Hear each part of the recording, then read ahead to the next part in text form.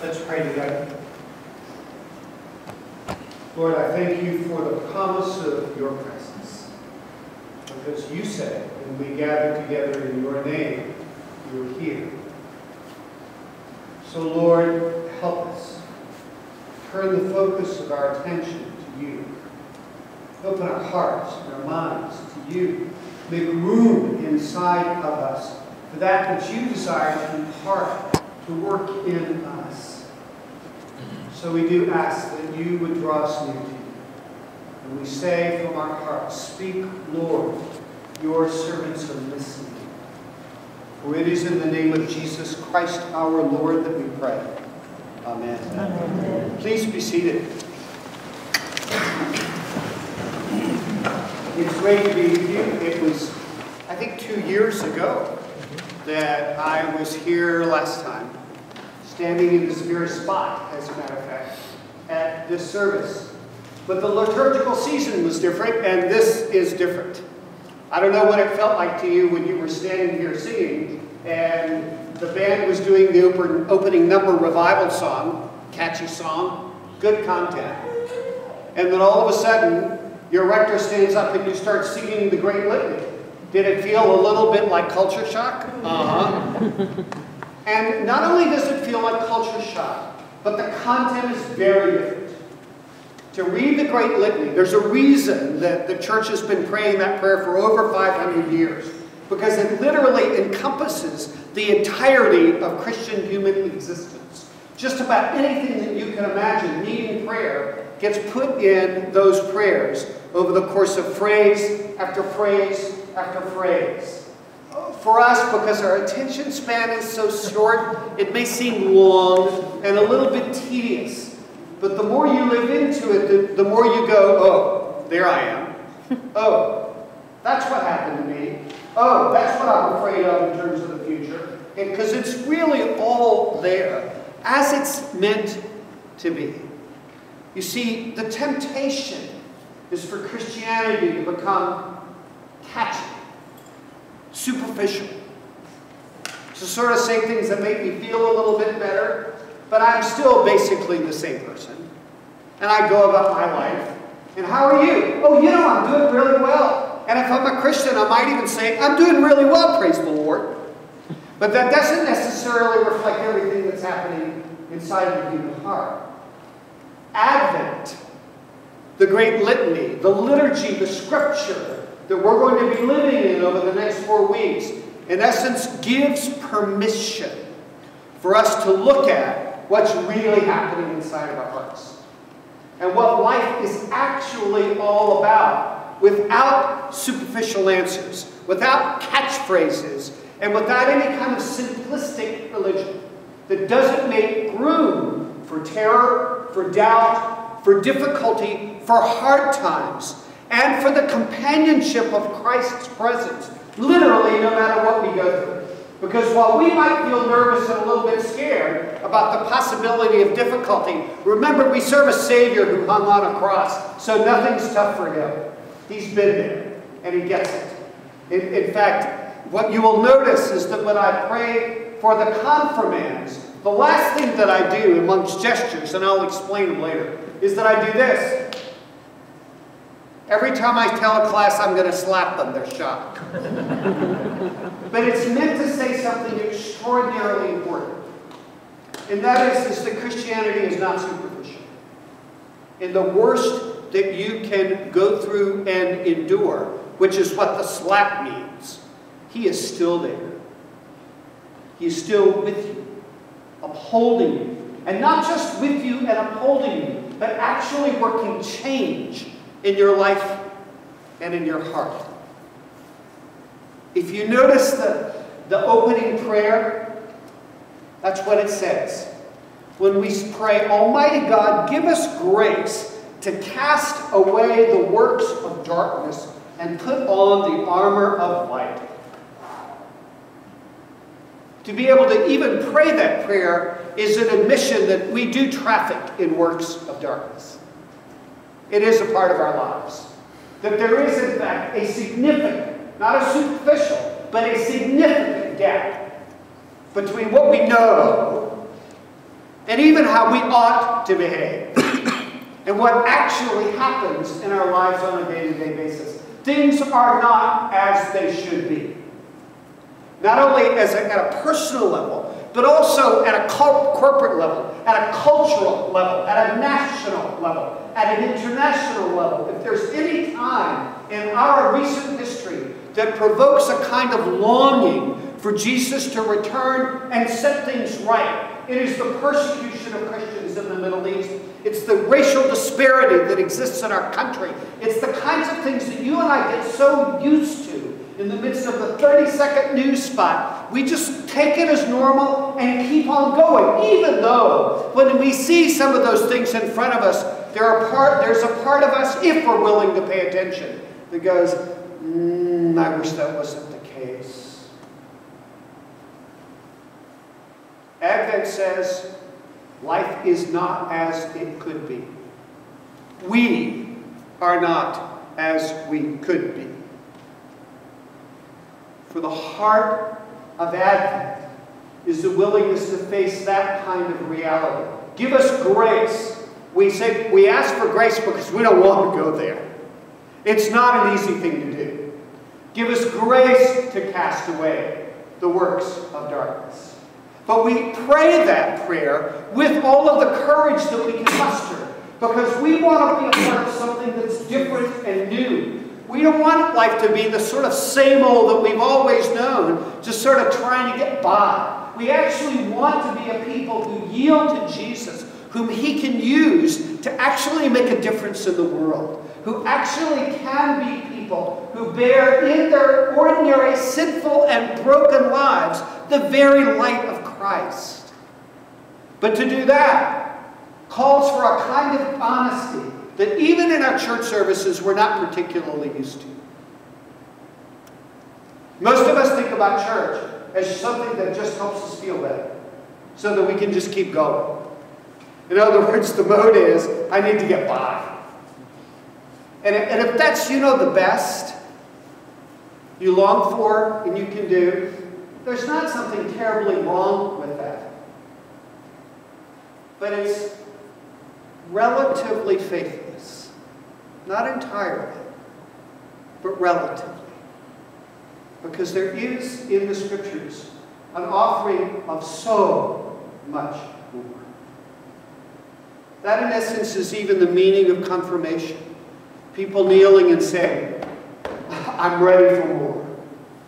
That doesn't mean you know what you're going to get. It doesn't mean that life at that point turns out to go better. It may not. There may be, in fact, more difficulty.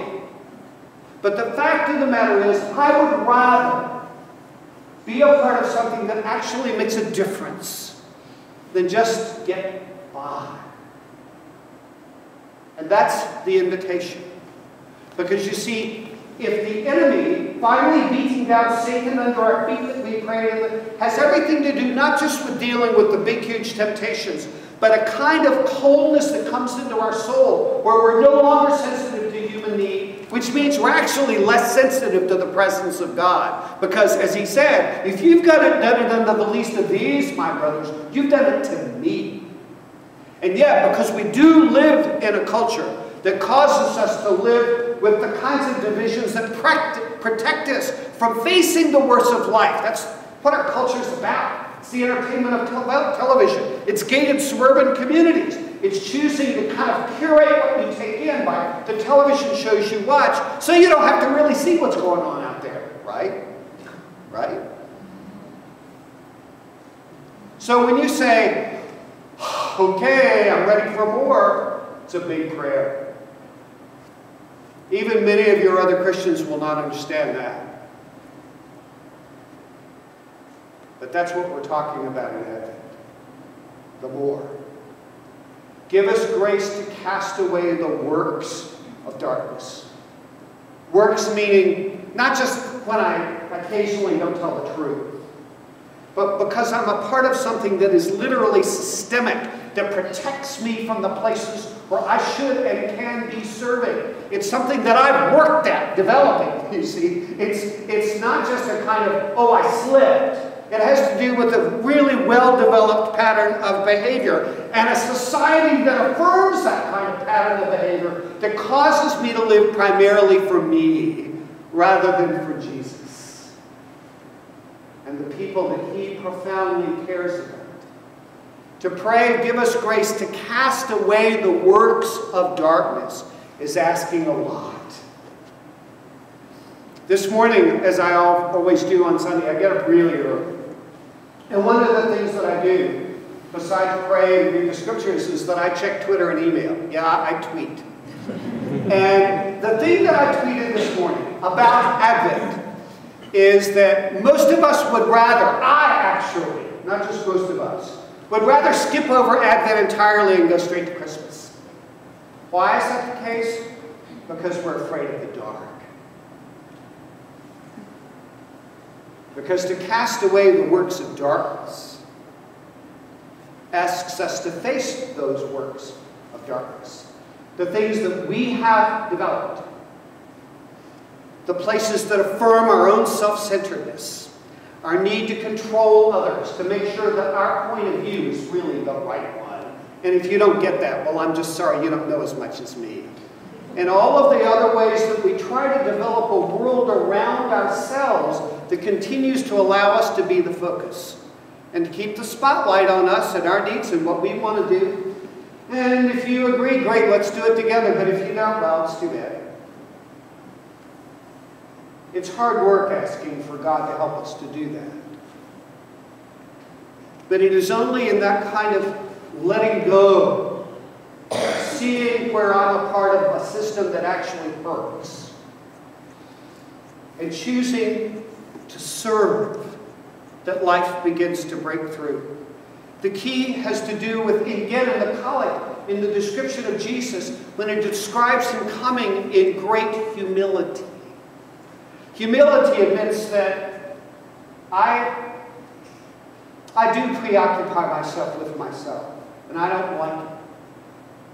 I face the fact that my answers are incomplete, and that some of my surety has everything to do with me just trying to get going, as opposed to having that deep conviction, and that perhaps even some of my deepest convictions are just dead wrong.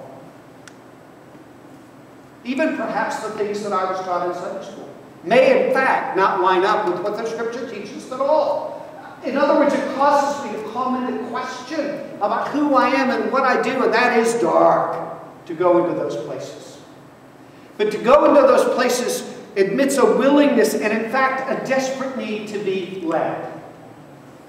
To be led by the Holy Spirit of God. To be brought into something where I, in fact, am learning not only how to cast away the works of darkness, but to put on the armor of light. That's the other phrase. And all of that is banking on the very promise that was in the Corinthian lesson about God protecting me and keeping me each step of the way. He will never leave us. That's it. Is it comfortable? No.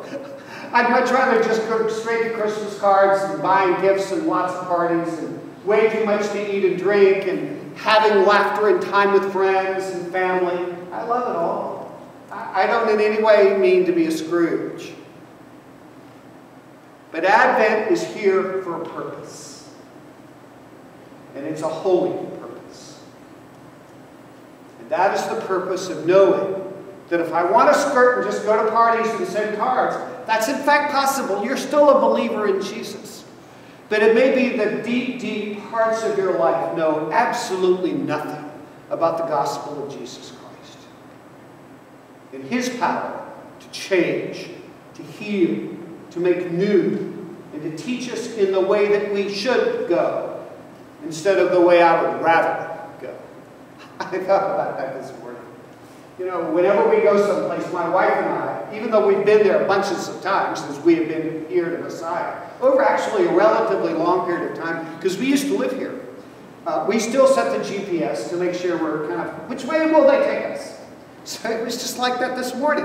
We're on the, where were we? The east-west. We punched it in, and it said we should go and get off at this particular exit. Laura Lee says, that's not the way I would go.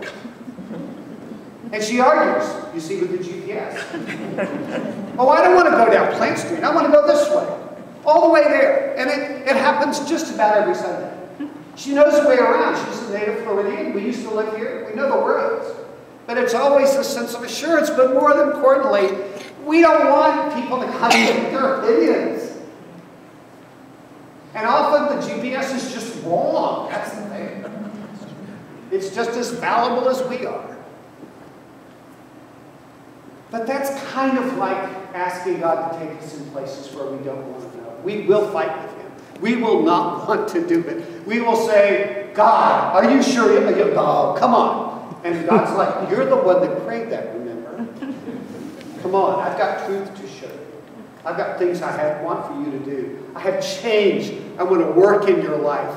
Advent, which means appearing, God is saying, I want to appear anew in you because of a world that deeply needs this kind of light. Are you up for that?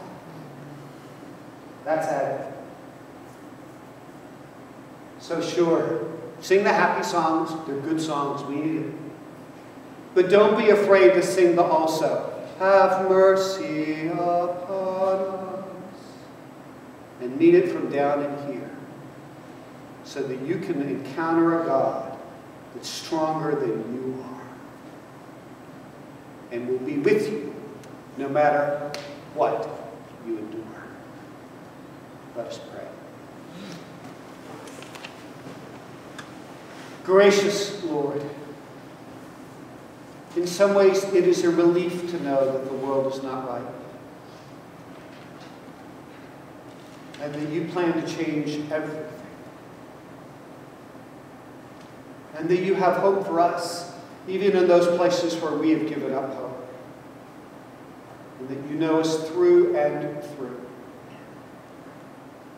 So, O Lord, we do ask for grace. Grace. To cast away the works of darkness and to put on the armor of light. For it is in the name of Jesus Christ our Lord that we pray. Amen. Amen.